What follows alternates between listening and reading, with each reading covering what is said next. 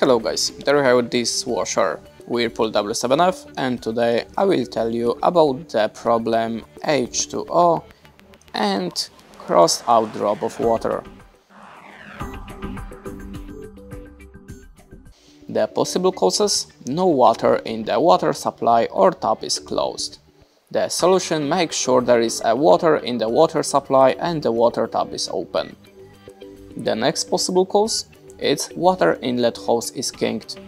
Check the inlet hose, close door and press start pause button. The screen in the water inlet hose is clogged. It is necessary to clean it. Check and clean the screen in the water inlet hose. Close the door and press the start pause button. And that's it. Thanks for watching, leave us a like, recommend and goodbye.